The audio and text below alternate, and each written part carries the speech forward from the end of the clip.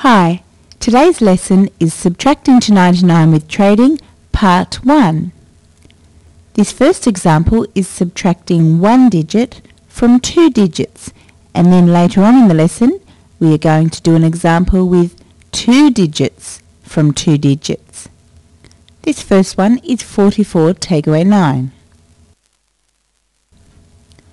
Here are our tens and units. 44, 4 tens and 4 units. Now we need to start with the units column. 4 take away 9. Here are our 4 units. Can we take away 9? We can't, can we? So what do? Can you remember? We need to trade. We need to trade a tens rod for 10 units. So we put this tens rod into the units column. There it is.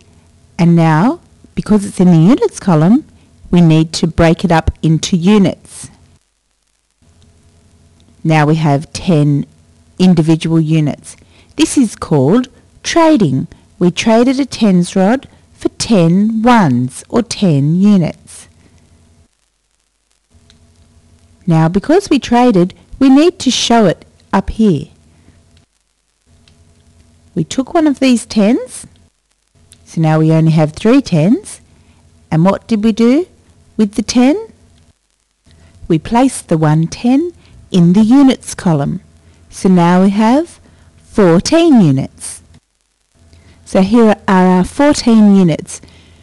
With the 1 and the 4, we imagine that they're close together. So it says the number 14.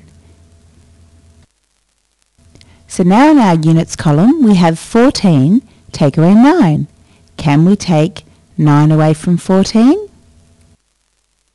We can. Let's do it together.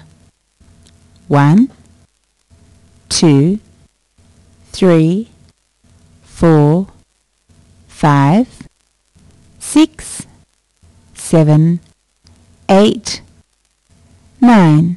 So we've crossed out 9 units, we've taken them away. How many units or ones are we left with? These 5 here. So 14 take away 9 is 5. So let's write our answer 5 in the units column. Remember, we stay in a straight line underneath the units column. Now we can take away the tens. We have 3 tens in our tens column. And how many are we taking away? There's nothing here in the tens column to take away, is there? So we just leave the 3 as they are. 3 take away 0, or 3 take away nothing, leaves 3.